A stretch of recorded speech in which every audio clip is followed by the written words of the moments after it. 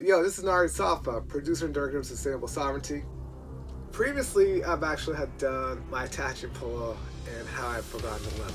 Now, I've actually had forgotten more than the lemon. I had butter with me, but I didn't have that much butter. And then boiled saffron as well. Anyway, so I've actually had to do chicken with the onion, salt, pepper, a low boil for like 1.5 hours. Then place on the side for now.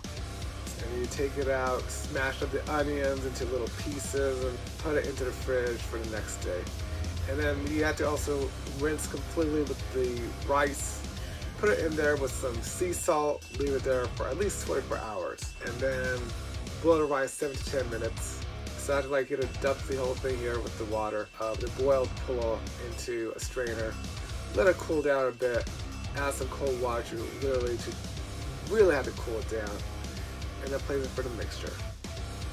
And then I have to do the whole thing here with the whole mixture itself, with the eggs, the yogurt, add in the lemon, beef tallow, and then also I had to add in some saffron. I had to use, like hot water for the saffron, just a small bit of it enough, so I can at least mix this whole thing up.